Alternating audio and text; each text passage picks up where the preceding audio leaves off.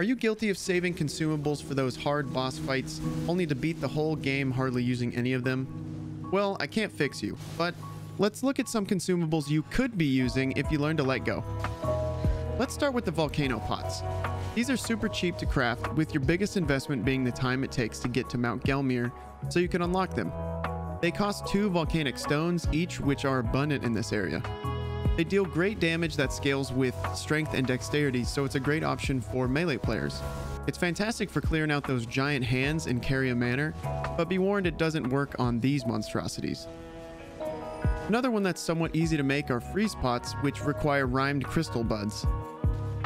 You can get the recipe at the very beginning of Carry a Manor, but you'll need access to consecrated snowfields for the best farming location near Ordina. These are a well-known counter to Melania's waterfowl attack.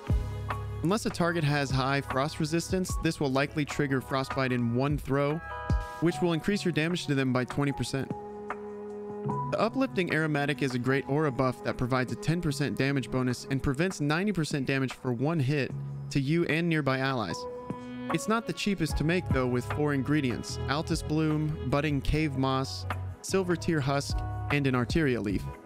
However, if you put this on your bar while summoning your Mimic tier, it will buff you without consuming the aromatic. Granted, my Mimic was too focused on getting himself killed 4 out of the 5 attempts I tried testing this. You can find this at the Perfumer's Ruins between Altus and Mount Gelmir. Lastly, grab the cookbook from Kale for the Holy Water Pots. These cost only a mushroom and a tarnished golden sunflower, the latter being abundantly available near Erdtrees. These do 300% damage to undead, including the deathbirds. They also prevent skeletons from reviving themselves.